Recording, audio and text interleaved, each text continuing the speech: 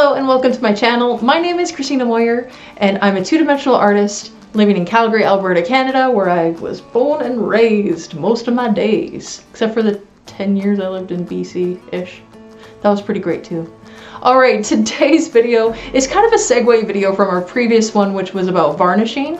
So this one is to get you the last step before you're going to hang it up on your wall. So if you have been painting on these kind of gallery style wrapped canvases and you want to hang them, keep watching because I'm going to show you the tools you need and how to do the job so you're ready like this to hang it on the wall. It's so much easier to hang with these than those tooth ones that are, you know what I'm talking about? Put those on, but I like this. This is the more professional way. We want to be professional. Okay, so what do you need? You need a ruler, pencil, picture hanging wire, D-rings and screws, wire cutters and pliers, or one and the same, and a screwdriver to match the screws that go into the D-rings. So a lot of that stuff you can get just on Amazon or at your hardware store, or maybe you already have it. First, I'm going to mark which way is up on my painting. So again, my painting's already varnished. It's dried completely. You don't want to use a semi-wet one. And I've marked an arrow going up so I know which side that I want to go down a third. So make sure your ruler is long enough, by the way, that it can reach the whole painting so you know the whole length of the painting. Now this is the vertical length for where you're hanging. Okay, that showed really fast. That was 18 inches. It's 18 inches long. Divide that by 3. So whatever length it is, that the side that you're actually going to put the hanging part on, divide that by 3. So that was 6. And then I marked 6 inches down, or whatever unit of measurement that you're using. And that's where I'm going to put the screw with the D-ring on it. So I've got a little pack that I bought. I believe I got that on Amazon. And it's just a bunch of D-rings and screws that match. So I'm going to grab 2 for this piece. Put them out, put out what you need. Grabbing the screws, get 2 of those. And of course the make sure your screwdriver matches whatever style of screw that is. You can see the D-ring, I'm kind of showing that to you there. Has the side that has the D goes towards the painting, so the rounded side is into the middle of the painting. That makes sense? And because that's where you're gonna have the wire pulling. You don't want it pulling on the opposite side, so make sure the D is facing inward. Okay, and I don't have a magnetic screwdriver, so I was having some issues getting it started, but that's okay. We got the job done. That's not where my skill set lies anyways. This is... There we go. Get that in. Beautiful. It's almost in. Perfect. Alright, let's get the other side in. There are other types of, I think there's an eye ring it's called. You can use those as well. I like these because they lay flat against the wall a bit better. Alright, getting that side in as well. A magnetic screwdriver would be better to hold the screw in place. But you don't need anything fancy to get this job done. So the reason we have it a third of the way down is because the way the wire hangs, it stretches a little bit and you don't want the wire showing on the wall. So if you hang it too high, the wire will show. And then if you hang it a lot lower, if you went like halfway down, your painting might be hanging funny. So it'll kind of hang off the wall. So here's this wire that I have. I love that it has the picture of how to do it on the front, and this holds up to 25 pounds.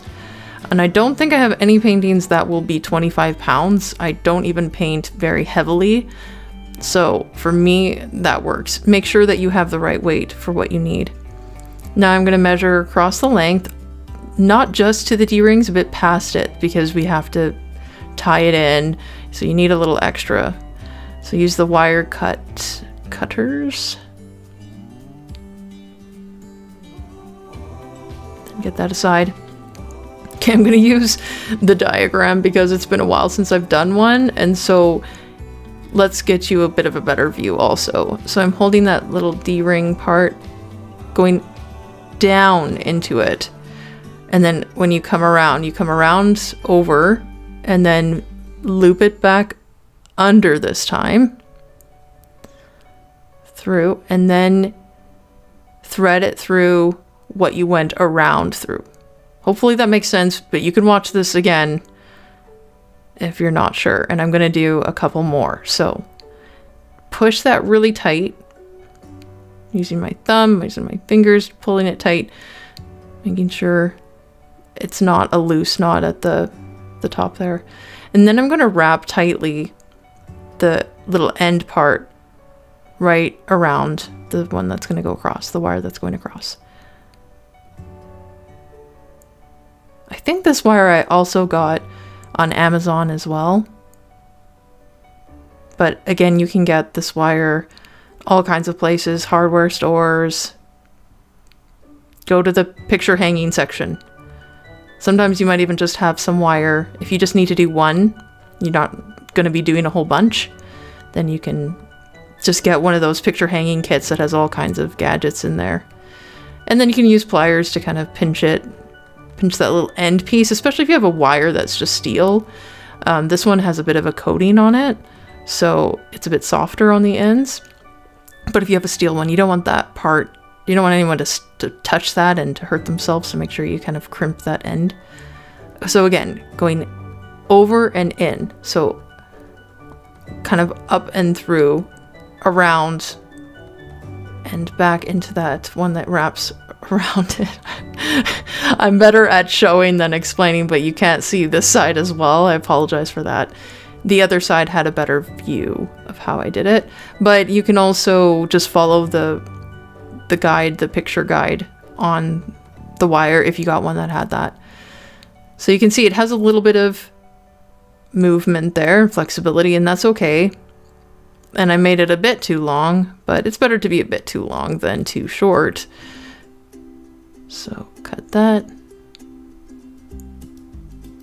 Make sure it's nice and taut as you can make. I don't try to make it loose when I'm first pulling. Make it as tight as you can, and then it will kind of sag a little bit afterwards, depending on the type you got anyways.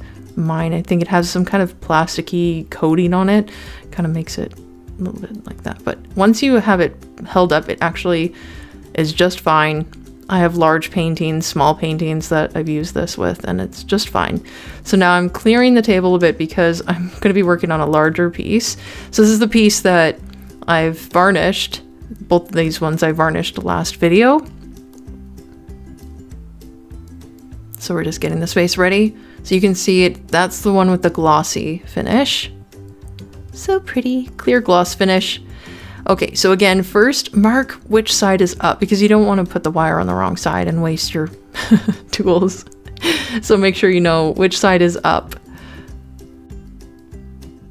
And I apologize, trying to get the view so you can see exactly what I'm doing was a bit of a challenge. This one's a 36 by 48 painting, so it's on the larger scale. And so again, you don't actually need a ruler. I did say you need the ruler for the whole length. You do need to know how long the canvas is. So if you need to measure that first, just use a measuring tape. And then what you do need to mark down is a third of the way down. So 48 divided by 3 is 16. So 16 inches down, I made a mark. And I'm grabbing my tools now to do the same process again. So you can watch this process again, and I will bring it closer once we get to actually putting it in, because it's a little bit hard to see, but this part's pretty self-explanatory. You're just putting a screw in the D-ring on that third of the way down. This again is not the part where I'm the most talented.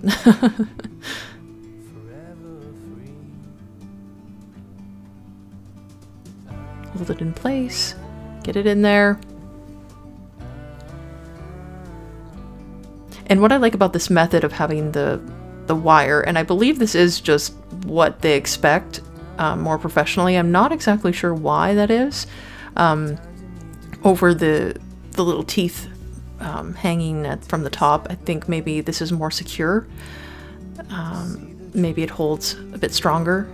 Okay, here we go. We got a little bit of a closer view. Maybe you can see me place that in. You see where I made the mark? I don't actually have to put it right. Like, I just find the center part where it sits nicely on the wood, right in the middle. Oh, see? Because I don't have the magnetic screwdriver. Oh man, this is a little embarrassing. That's okay. I'm willing to embarrass myself, to be vulnerable. Yeah, so I think I do like one thing about having the wire versus the little teeth is it's a bit easier to get it right, because when you are hanging it, it is a little challenging to actually get the wire onto the little hook on the wall. But once you get it on there, it's pretty easy if it's twisting, you know, a little off-centered or to the side. You don't really have to, you don't have to redo anything. You just kind of have to shift your painting a little bit. So that makes it a bit of a simpler process. Okay, so again, did you see how it went down and through and around? Now if you go around, you come up through the hole. And then don't pull tight till you've gone back through what wrapped around, kind of like a tie. And it looks kind of like a pretzel to me, so. If you know how to make a pretzel, maybe it's similar, I'm not sure. Maybe you can let me know. Maybe you have more experience than I do with this. Okay, so again, after that, it's to give it even more security, we do that little wrap around, but maybe on this one I wait till I do the other side, so I can get the other side done. And that is actually not a terrible idea either. So see how I push it down through. Oh good, see I threaded it down through and over.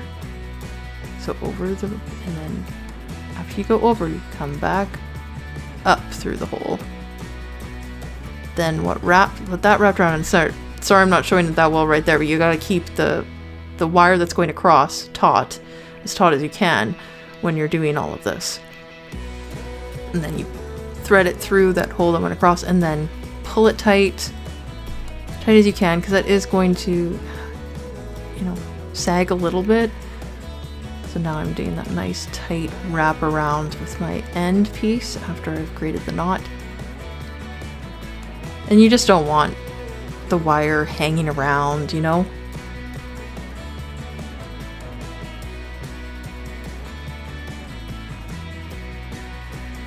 You know.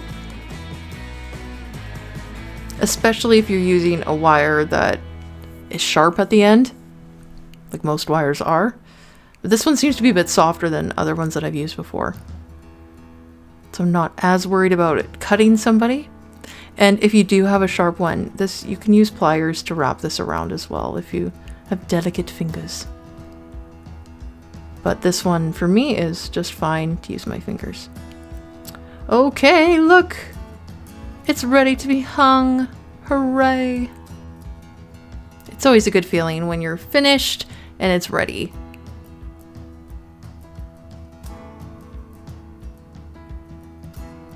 Yay, that's it. And so remember that we do it at a third because you don't want the wire to hang above the painting. And it gives it the right amount of support, just the right level. So it's a third down. Thank you for watching. I hope you found some of this useful for your art hanging needs. If you have any questions, please let me know in the comments below. And don't forget to like and subscribe to see more of this wonderful action. Thank you. Until next time, have a wonderful day.